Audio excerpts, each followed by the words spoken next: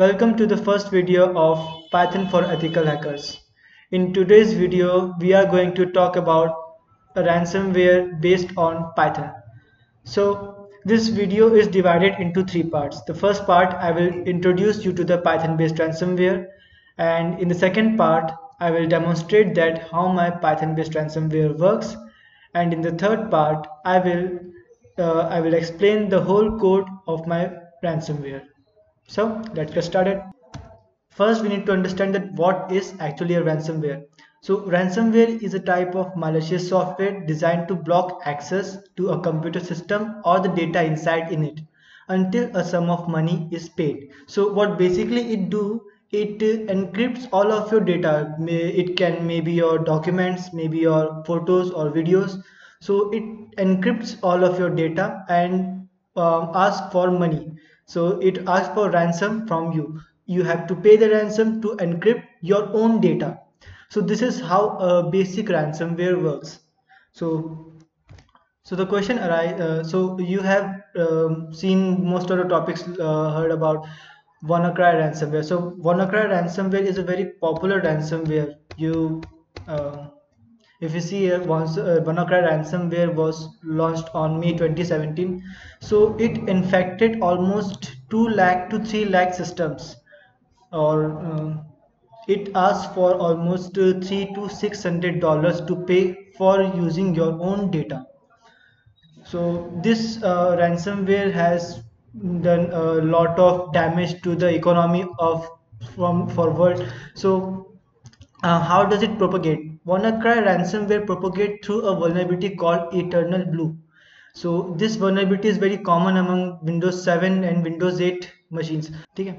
So why we are using Python? I think you have heard a lot of about Python used in artificial intelligence development. So Python is used in artificial intelligence because it is very easy to automate tasks in Python language. Okay. Next reason is that Python is very simple to code. It is a piece of cake for anyone can code in this language. Even the person who actually don't know about programming, who actually even entered in programming field, can also code in Python language. So also Python comes with various types of libraries. You can if you want to make a website, you have Django. If you want to make use cryptography, you have cryptography libraries. If you want to make a networking application, you have socket servers, Scapy like tools. So it basically comes with variety of libraries, so you don't need to worry about those libraries to work on.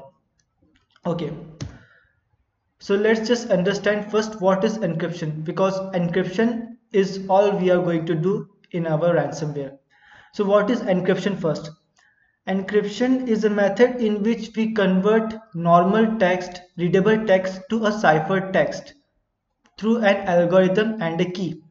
So what basically do that, simple, you have a text file. Let's say the text file have inside, hello, my name is Aman. So simple, it is very readable. Hello, my name is Aman. You can read that text file, but when it goes through an encryption algorithm, it is totally converted to another language which is totally not readable. It can be XYZ123 underscore hashtag 124. So totally unreadable. And for decrypting that cipher text, you need to also have a key from which it has been encrypted. So encryption are of two types basically. They are of symmetric and asymmetric. So what is in symmetric? In symmetric type of encryption, there is only a single key for encrypting the data, also for decrypting the data. As you can see in this image, here I have my plain text. I encrypt with it a secret key, and I use that secret key to decrypt it also. So this is a basic symmetric encryption works. The next which we next type of encryption is asymmetric encryption. So in asymmetric encryption, there are two keys. One is public and another is private. So if you want to encrypt a plain text into a cipher text, you have to use public key, which encrypts the data. And if you want to decrypt that ciphertext, you have to use a secret key.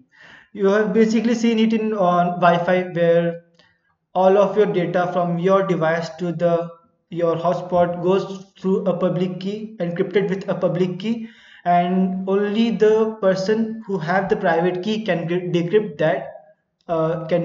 that data. So it's basically a very secure method than symmetric. So we are going to use symmetric type of encryption for this type of purpose. So I think you have all understand what is a symmetric encryption key. So let's get started how our ransomware will work. So it is basically a client server based architecture where we have a server setup for our ransomware and we have a payload which will go through a client machine. So in the first step, my payload will say hello to my server. Just say hi there, and my server acknowledge it by replying hi there. And after receiving that hi hello message from my client, my server will generate a new random password, a totally new random password. Okay, it transfer that random password into a algorithm which is SHA-256 in case we are using SHA-256, and makes a key, and that key is again transferred to my client machine. And when my client machine receives that encryption key, it acknowledges and say let's do it, and then after my connection gets closed. That's simple. So after when my payload in after my payload gets the encryption key, it start encrypting data. Very basic, very simple, very understandable. Okay, so that's all for today's video. Please comment below, subscribe, and share this to other peoples. Thank you.